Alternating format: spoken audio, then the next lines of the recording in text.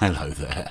As you can see, my face is back to normal. Well, normal for me anyway. Have you ever been stung by a bee or a wasp? I have, a few times.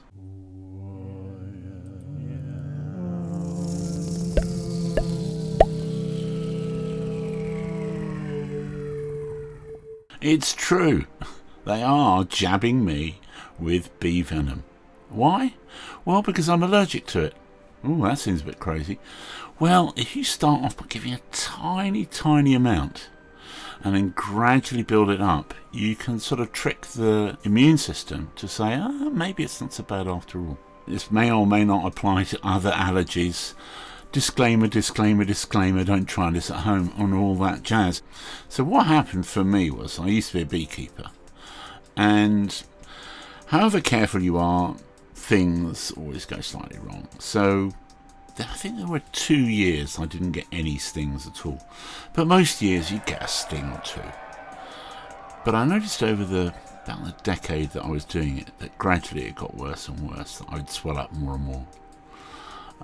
One time my whole arm swelled up, but I felt alright in myself, so it never occurred to me that I was going to, I was heading towards anaphylaxis, until it happened. And in 2017 I got yet another bee sting, except this time I really felt very weird, and I asked my friend who was with me to call the ambulance.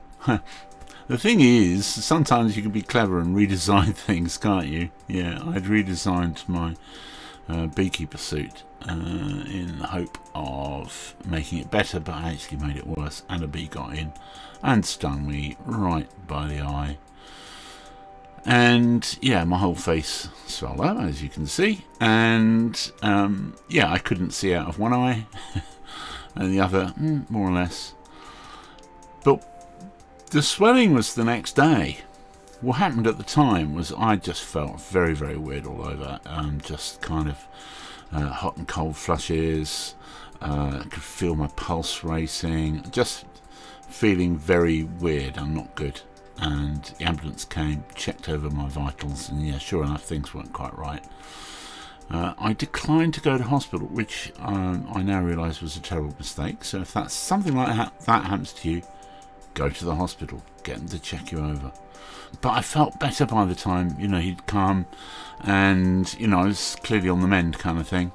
So it meant that there was a delay in my getting diagnosed for being allergic to bee stings. The treatment, which takes 3 years, is to get a tiny amount of bee sting, followed by a little bit more, a little bit more. Essentially, they gave me a tiny amount on day 1, followed an hour later by a slightly bigger amount, followed by an hour later a slightly bigger amount, and that all went well. And then gradually they build up over a period of weeks, 7 weeks, and then you get to the level where you're getting 1.5 to 2 bee stings worth of bee venom.